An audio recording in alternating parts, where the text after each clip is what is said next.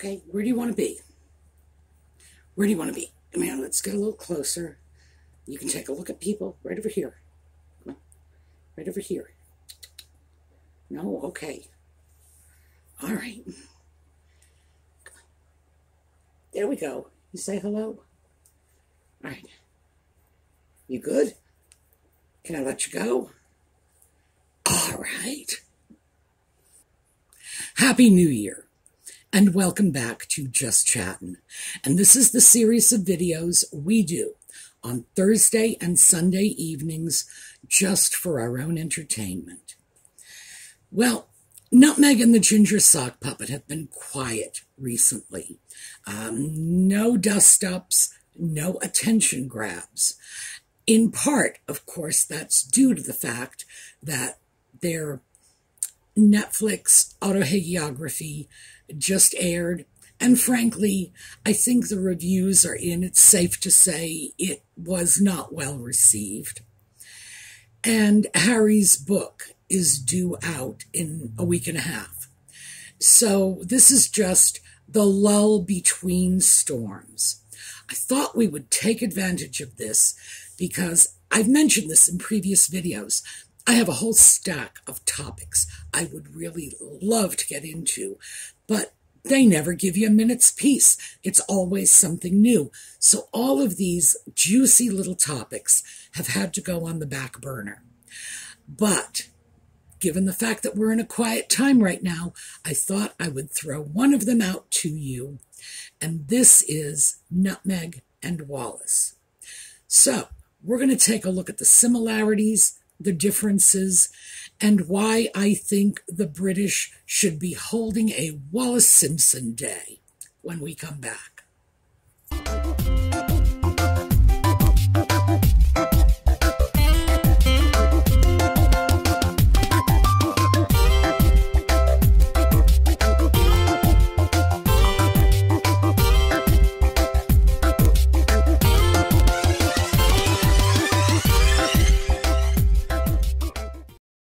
Although I'm not serious about the British holding a day in recognition of Wallis Simpson, I will tell you, I think in light of Nutmeg's impact on what's going on, the chaos she's bringing with her, I think Wallis was probably very much the lesser of the two evils.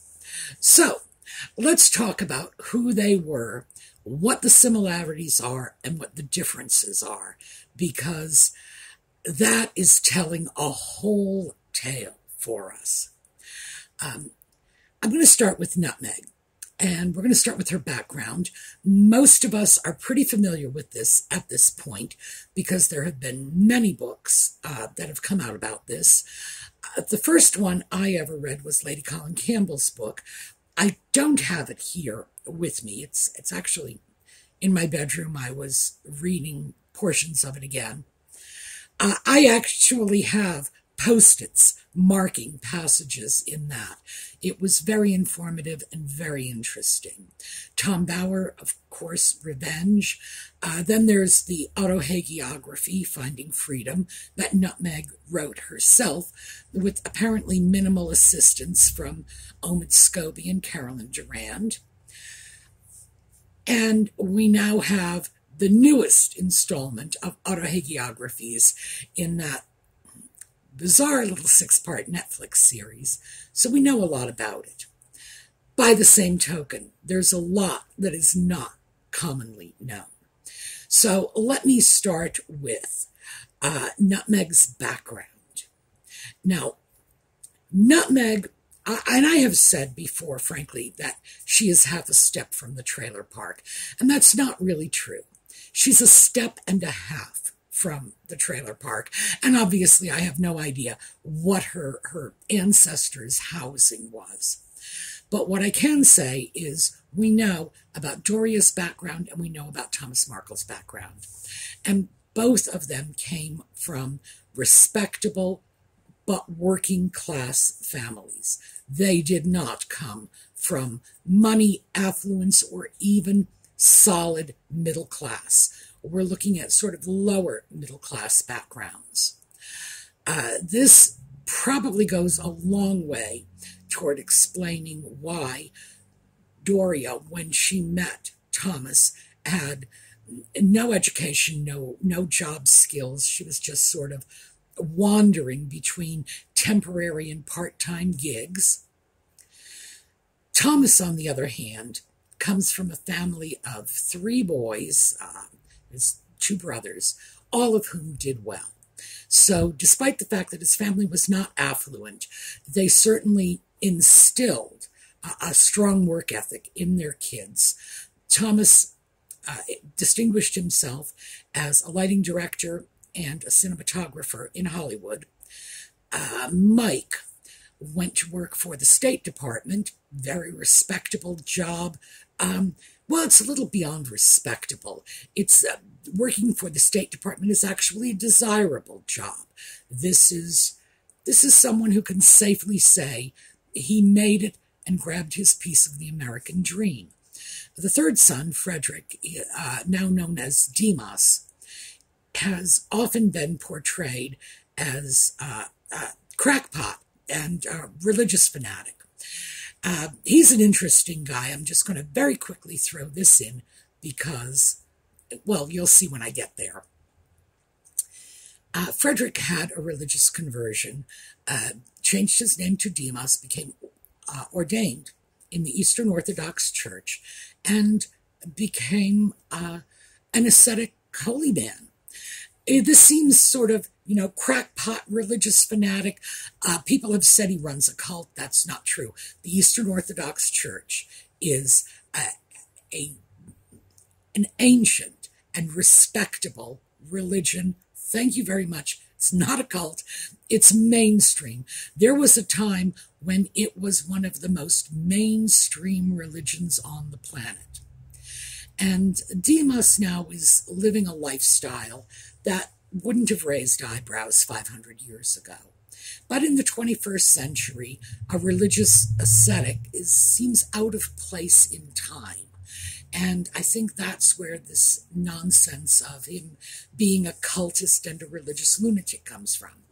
I think it's a great tragedy that Nutmeg never introduced him to Prince Philip, because Philip's mother, Alice, she had the same career trajectory in her own life.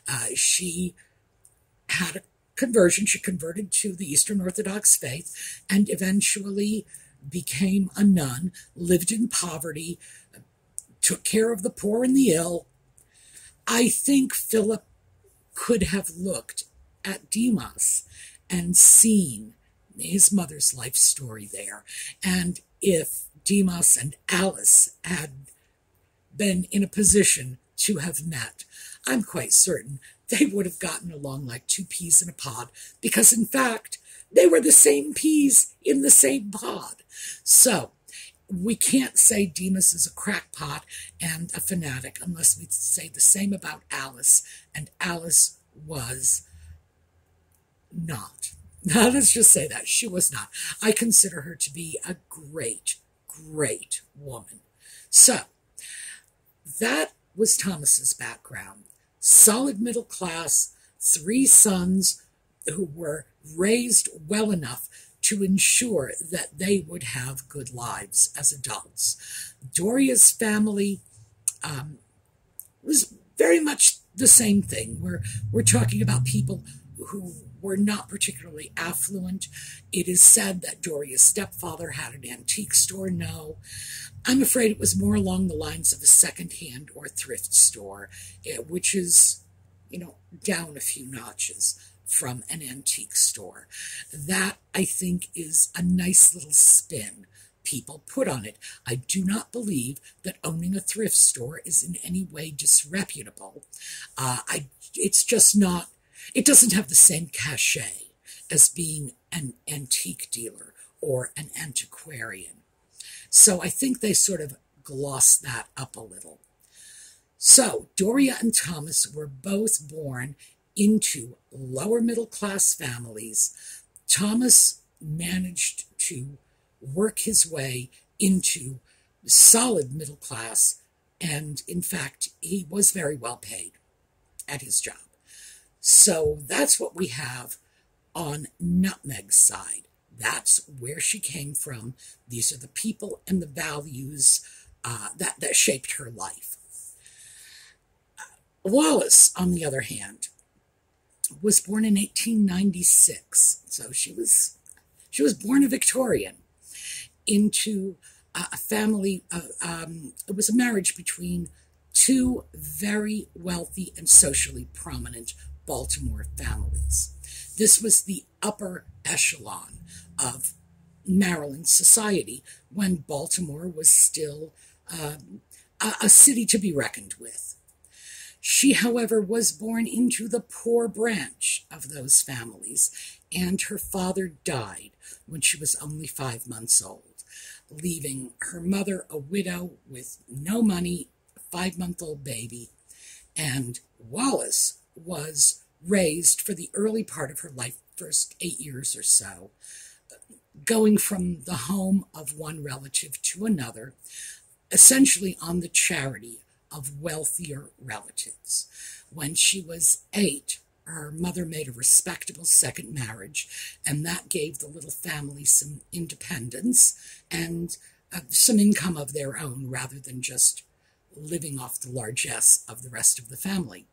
However, because the family was wealthy, they did make a point of taking care of little Wallis, and she was educated in the most expensive girls' school in Baltimore, just as Thomas made sure that Nutmeg was educated in the most expensive girls' school in Hollywood. Differences being Hollywood in the 1980s and 90s and Baltimore at the turn of the century. Values and the social inculcation was very, very different. Nevertheless, they both benefited from good educations, the kind of educations that were available to young women who would have been on a much sounder financial footing than either of them. Interesting, and that may well play in for both of them in what happens later. So let's move on to personal issues. In this case, Nutmeg and Wallis are 180 degrees apart. Nutmeg is a relatively attractive woman. She was certainly a relatively attractive girl when she was younger. I know. We've seen pictures of her without makeup, and we've seen pictures of her prior to the plastic surgery. And yeah, she definitely enhanced whatever she had naturally. Options Wallis did not have because of the time. Wallis was not a beautiful woman. I hate to say this, but frankly, I find her rather homely. There was just nothing beautiful about her. However, she had incredible personal style. She could carry an outfit like a runway model. All of her friends, dating back from her childhood, said the same thing, that Wallis was always immaculately dressed, very stylish, and they said other things too. She was at the head of her class. They said she was extremely bright. And they liked her. Nutmeg was never described as stylish or immaculately dressed, and I think the comparison there is really, really obvious. One of them got the looks, the other got the style. And in equal proportion, frankly, because Nutmeg's style is the equivalent of Wallis's lantern jaw. Good heavens. So there's our major difference. Now, I mentioned Wallis's friends because we've got another difference here too, and this one is worth looking at. Wallis made friends early in life. She was a respected member of her community. She went to church. She was confirmed. She made friends at school, and she kept those friends throughout most of her life. She was a loyal friend to them. They were loyal friends to her. Very different story with Nutmeg, who she discards her friends the way I discard my socks. She really does. This is it. What it does is it shows us two totally different personality types. One that is devoted to their friends, and their friends are devoted to them in return, and another for whom friends are, well, friendship in general is transactional. It's something you have in your life now and trade it in when a better model comes along. Very different in that regard. As for prior relationships outside of the realm of friendship, Nutmeg had many prior relationships. She was married to Trevor. She had live-in relationships. Apparently, she had live-in relationships as far back as college. Wallis was married twice. Now, in Wallis's era, you couldn't openly live with a man you weren't married to without risking serious social sanction. Not that nobody did it, because people always did things like this. It wasn't as if back 100 years ago, nobody had a sex drive. No, people did. They did things. It's just that it wasn't the social norm to do it.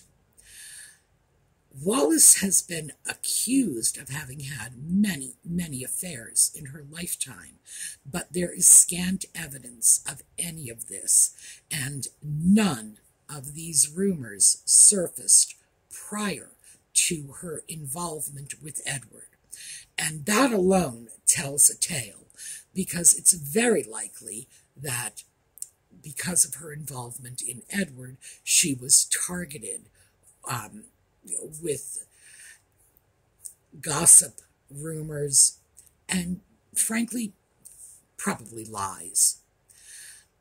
Nutmeg, now, she got around, and even though when she tells her life story, she just erases that part. As far as she's concerned, she was as innocent as a spring morning when she married Harry.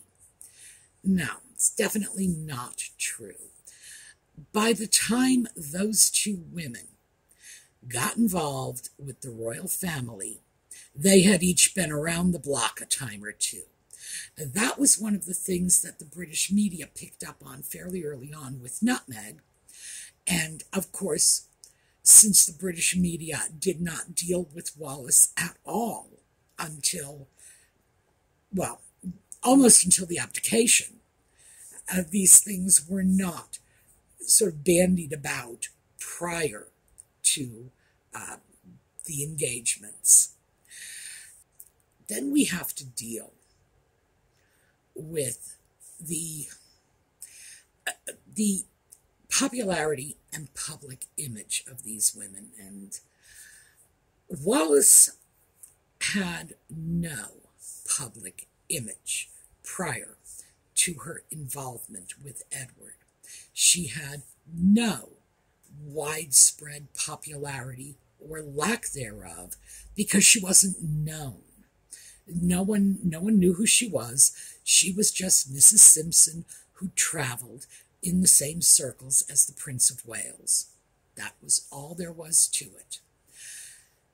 She did not have that sort of I want to be an influencer thing that Nutmeg had going. But when the British public first became aware of her,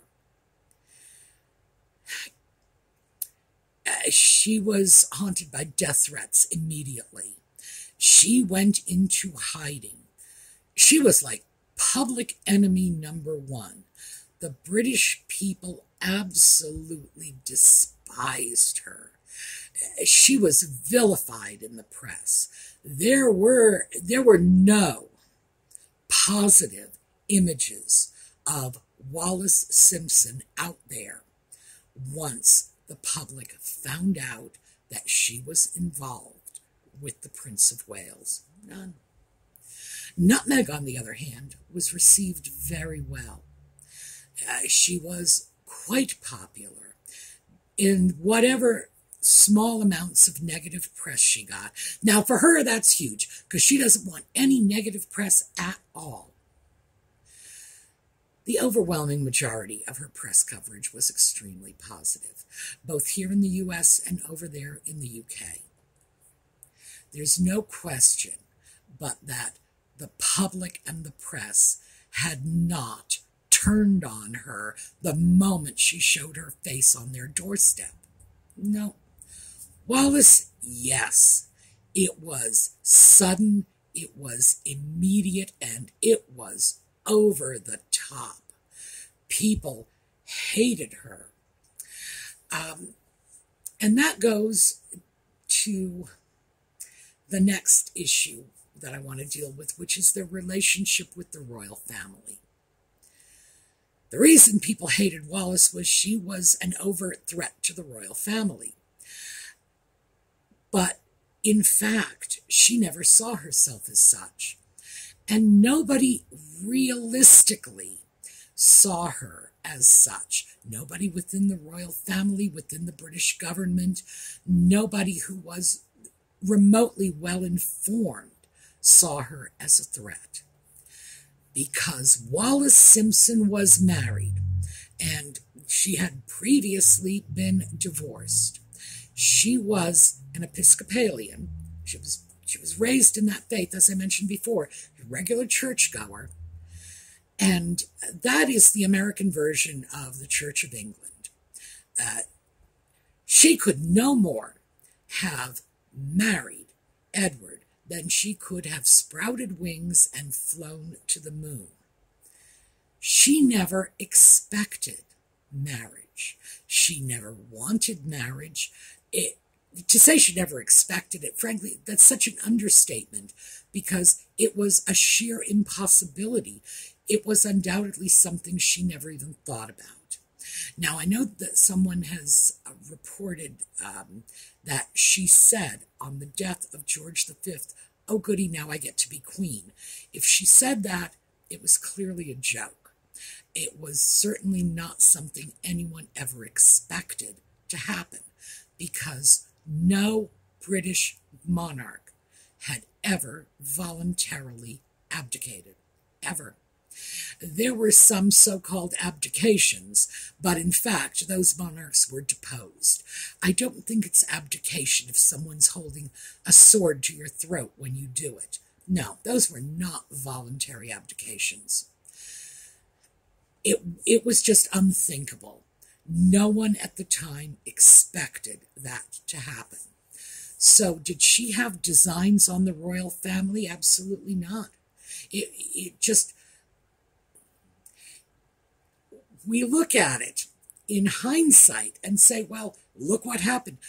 However, if we put ourselves in Wallis's position at the time, it was an absurdity. It was something that just couldn't possibly happen. All she wanted was the social connections and the social status that she got from being the Prince of Wales' mistress. She liked the money because he gave her money, and she liked the jewels because he gave her jewels, and she liked the business opportunities that flowed to her husband, therefore flowing to her in terms of her husband's improved financial situation would benefit her. This was in the days when very few women were their own breadwinners. That's all she wanted. She wanted to go home to her husband and, hang out with the Prince of Wales on weekends. It was all that really mattered to her. she did not have designs on the royal family. Nutmeg, on the other hand, was determined to marry into the family. Her object was matrimony from day one. Well, actually, day minus, oh goodness, I'm thinking the Royal Grift has a really impressive timetable on this, and I believe she has information indicating that Nutmeg set her sights on Harry at least a full year, maybe two, before she even met him. And frankly, I find the Royal Grift is more right than wrong on these issues. So Nutmeg went in with the agenda of marrying into the royal family. Wallis went in with the security of knowing she would never have to do that. She would not have to give up her husband. She would not have to give up her independence. She would have it all. Wallis wanted to have her cake and eat it too. But her cake was not tied up in becoming Queen of England or Duchess of Windsor. It was just to be the Prince of Wales' mistress. That's all. So they had very different attitudes about the royal family. Their goals were diametrically opposed. Wallis not only didn't expect marriage, marriage was problematic for her. Marriage was something she was actively seeking to avoid. If she had been interested in marriage, she would have divorced Simpson much earlier on in her relationship with Edward, but she did not. She had no desire to marry Edward, and her actions, and of course we've got plenty of letters that have been recently uncovered that support this, but her actions at the time show that she had made no effort to free herself of the marriage she was presently involved in order to be eligible to marry him in the first place. Not her goal. She did not want to live in Buckingham Palace. She just wanted the country parties. She wanted the diamonds. She wanted the money. That's all. Nutmeg, of course, wanted the ring. Very different goals. Interestingly enough, because now we get to the end of the comparison and we're looking at impact, Wallis is considered to have had a great impact on the royal family. Edward abdicated the throne for her. That's a huge impact. The problem is Edward never wanted to be king.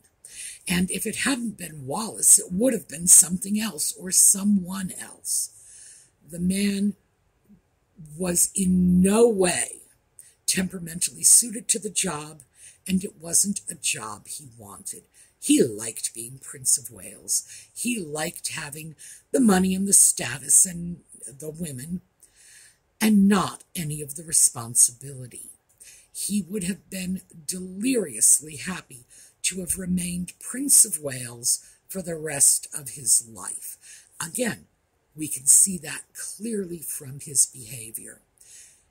Wallis was the excuse for Edward abdicating. She wasn't the reason. That's all there is to it. He would have done it one way or another. And I know none of us have a crystal ball, and it's very hard to make these predictions, but I do think everything we know about Edward before and after the abdication tells us this is a man who had no interest in government, no interest in ruling, no interest in doing the work that was involved in any of this. He enjoyed the status, but that was the end of it. He did not want to pay the price. Now we look at the impact of Nutmeg. is having. At the moment, it looks very big. At the moment, she is rattling cages left and right. I just did a video last week. She is saying things, and it's this race baiting that is actually presenting a real threat to the cohesiveness of the Commonwealth of Nations. Yeah, that's looking pretty big right now. Is she going to have the same impact Wallis had? No, not very likely. In fact, Wallis's impact, and as I say, it's an impact that's attributed to her, not an impact that she really owns in her own right. Nutmeg, no. She has already been sidelined. Harry's been sidelined. It's pretty much over for them. They can kick up a fuss and write their memoirs. By the way, there are rumors now that Nutmeg is going to write her memoir after Harry's memoir. It's like, good Lord, these people just cannot get enough of themselves. And clearly, she's not through speaking her truth, using her voice. It's a remarkable amount of chatter for someone who contends they were not allowed to speak. But that's what's next on the agenda. By the time that happens, is anyone going to be interested? I very much doubt it. I really do. I think we have all heard everything we want to hear from those two. And I think most of us know that any stories Nutmeg puts out in an autobiography are going to be just that, stories. It's going to be a work of fiction.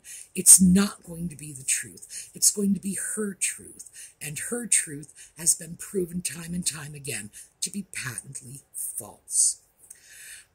Before we go, though, I did want to share with you, rumors are coming out about the content of Harry's memoir.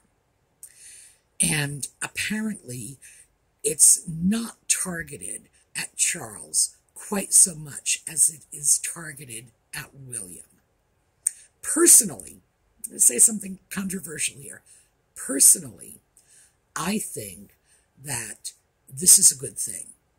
I think once Harry's venting of his spleen about his brother is made public, I think the whole world is going to be able to see him for who and what he is, which is a man-child who is jealous of his brother and driven by that jealousy. If, in fact, he is still determined to, well, I can't even say to fight out his battles with his brother, because there's no fight. William's not fighting back. If he is determined to continually attack his brother, like kick him in the shins and run away, people are not going to be interested in hearing this. And I think that's pretty much a positive thing. I think, in fact, what we are seeing right now, what we're in the middle of, is Nutmeg and Ginger overplaying their hand. And I've been waiting for this for a long time. Most of the people who comment about Nutmeg and Ginger have been saying, this is coming. They are going to implode. They are going to overplay their hand. They are going to take things too far. But very soon, their drive to be the beloved center of attention of the universe is going to prove to be their downfall. And I think that may be what we have coming up in a week. All right, so back to my original point. Why should the British be much more grateful to Wallis? Well, in the long run, folks, she did you a lot less harm. She never had designs on your monarchy. She never did anything to harm the Commonwealth. She basically went home and shut up. Once she and Edward were married, they were off in the quiet little social circles of France, of Jamaica, of wherever they showed up. New York, my great aunt. Oh gosh, I should have led with this. My great aunt knew Wallis Simpson. She did not know her well, but they traveled in social circles that overlapped because, of course, they were both Americans. They were both born at the same time. They both came from comfortable families and traveled in those circles. My great aunt met her on at least 3 or 4 occasions, and she said that the first time she met Wallis, she thought she was a very unattractive woman, and she could not possibly understand what the Prince of Wales saw in her. By the second or third time, she had completely forgotten that Wallis was not attractive and saw her as remarkably elegant and charming. And she also said that even though she and Wallis met briefly on a few different occasions, every time she was with Wallis subsequent to the first meeting, Wallis remembered her name and would often mention details from previous conversations they had. And that goes back to what I started off saying. Wallis had lifelong friends. Her friends adored her. And my great aunt, who was more of a casual acquaintance than a friend, was a tremendous supporter of this woman because she liked her.